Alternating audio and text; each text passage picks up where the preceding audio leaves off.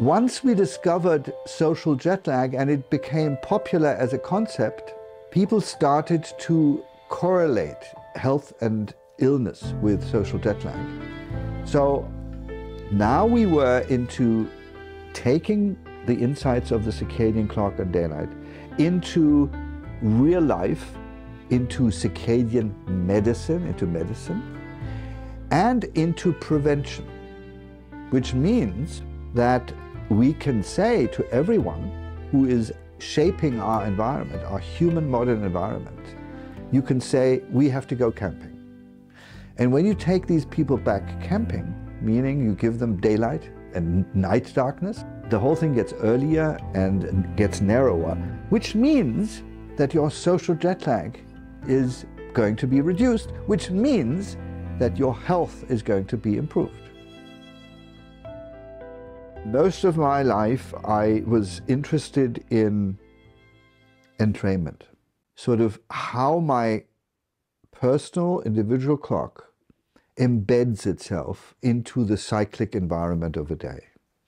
And now that we have gathered concepts in many different organisms and eventually ended up where I wanted to end up with humans in form of a questionnaire, probing humans in real life, we found wonderful biological determinants. For example, that children are early and get later and later and later until you hit the peak of your adolescence, and then you get earlier again for the rest of your life, with such clarity that it was really quite beautiful. So we took our knowledge that we gained in experimental settings, in laboratory settings, the knowledge we gained from those settings we took into real life and found that if you do it with a lot of people, you can actually do almost experiments. Because now you can say, and we've done this, you can say, what is it with different ages? And I've just explained how it is with different ages. You can also say, are the people at the eastern border of a time zone, are their clocks earlier compared to those who live on the western sides of the time zone? And yes, it turned out they were earlier. And if you go in rural country, in the rural countryside from east to west, they are later by 4 minutes every longitude. You go to the west, and that's exactly the time the sun takes. So even modern people who get exposed to daylight are still listening to the sun in their biology. And the most extremes are, for example, the people in northwestern Spain and Galicia, which have to live at the same social time as the people in Prague or Berlin. Their sun clock is 2.5 hours outside of the social clock, which leads people to say, Spaniards eat late. Now, it's true that when I had a conference in Galicia, I was hardly able to get a table in a restaurant before 9:30, 10 o'clock. But if you think about it, that's 7 or 7:30 our time, sometime. So it's not late. It was only true due to the social lie of the clock. To use all these insight in real day life and work together with a lot of people who have no clue about biology, but should have a clue about biology. And that is shift planners, people who can't sleep well, mainly because their clock is out of whack with their social life, and not the least, but most importantly, architects who create those microclimates of light that we have to live in. If we can make our environment so that we can simulate camping as much as possible, meaning that we have to get daylight into buildings, and I always say it must be possible to collect the daylight at the roof and funnel it through pipes. I don't know if this is possible. This is not my problem. But you should get daylight into the ceilings, because that's where daylight comes from, not from these holes in the vertical walls, which are bright when you go to the window and look out. But the minute you turn around, you lose a factor of 1,000 in your lux which is a measurement for the intensity of light. And if you go into the room, you're going down with a cubic root down into darkness. So daylight has to come from above. That's where daylight comes from. And then you can even work on at your computer without having glares. So you can shape the modern world so it is like camping, like being outside.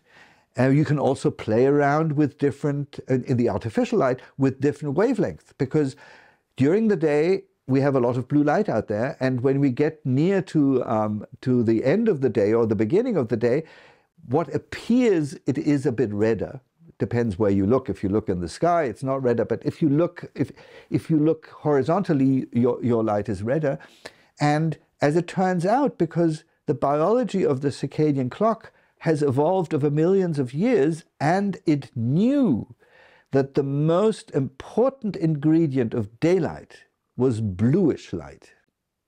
And that's why it reacted to bluish light most vigorously.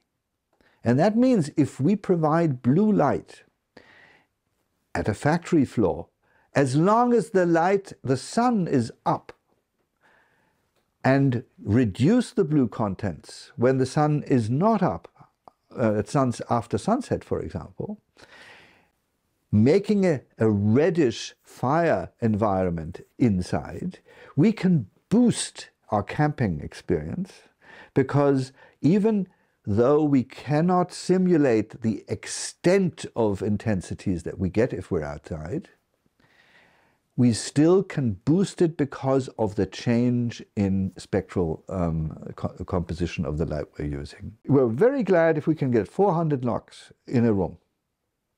If we go outside on a rainy day, we're bound to get 10,000 lux, and if it's not a rainy day but a cloudless day, we get over 100,000 lux. So there are huge differences which we don't notice because all we think of is our visual system. And we forget this other system which the biological clock uses, the non-visual perception of light, which was only discovered at the end of the last century, that this system needs real light information. And I think it all comes together now. Me working with so many different aspects of light and clock, and me also working with so many different aspects of biology and sociology or psychology, always makes me work in different realms. For example, take daylight saving time or school start times. It doesn't make sense to get a 16 to 19-year-old student into a high school at 7 or 8 o'clock in the morning, because that's the middle of their biological night. Many teachers always say, yes, they don't have to work, they don't have to look at their phones so much, they should not have lights in the evening, they should go to bed earlier, and then they can wake up earlier. Typical jargon of elderly teachers. And I can only respond to that. I work with people who live without electricity in Brazil. Because I'm interested in how our life was like when we didn't have lighting. The only people in those villages that have to be woken are teenagers. They have no discos, they have no computers, they have no phones. But they are late. It's a biology. And therefore, I am very active in making school start more flexible for adolescents and in puberty and adolescence. The same thing is, humans are so ready to think that they are intelligent enough to improve nature. Nature, which has built up its almost perfect existence over millions of years. Not because it was brilliant or bright or intelligent, but because so much trial and error led to a product that really works under the circumstances. And now we think we can replace daylight with artificial light, and we can just be disciplined enough to get our biology into the shape of our social life and not the other way around. So that's why we, for example, say, let's change the clocks twice a year. Let's all go to work an hour earlier in March on the northern hemisphere, or at the spring, near the spring equinox. We go to work an hour earlier, and when it comes to autumn, we go back to what people call winter time, which doesn't exist.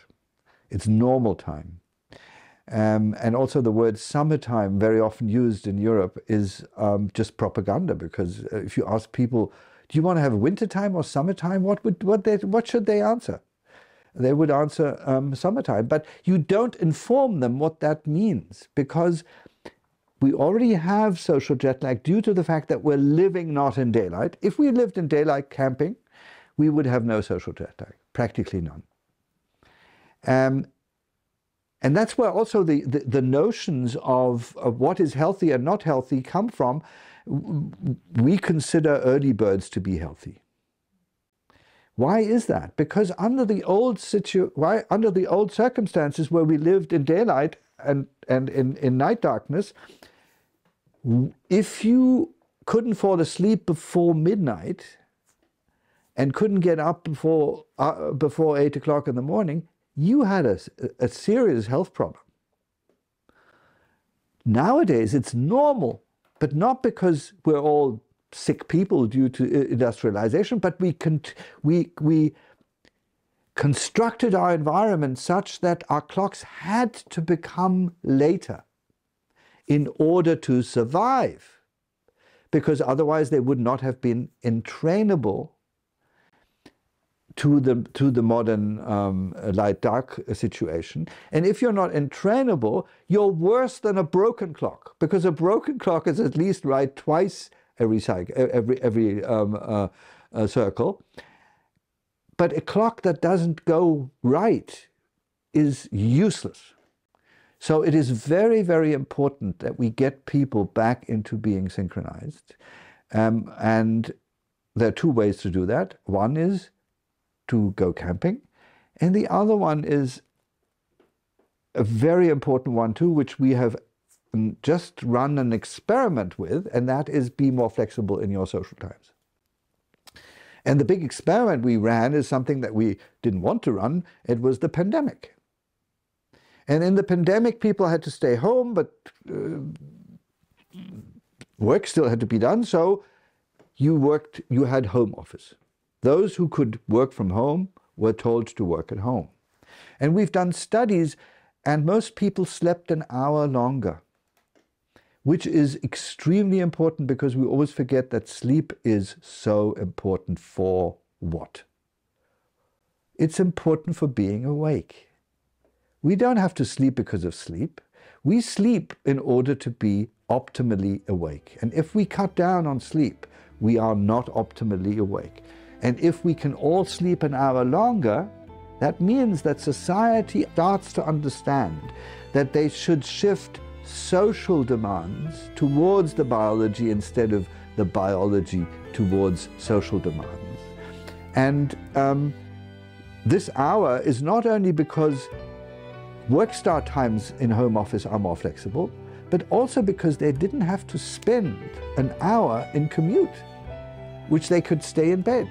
So there are all these huge social experiments which need the expertise of so many different disciplines that make, even at the end of my career, make my life just so much fun that I wouldn't do anything else.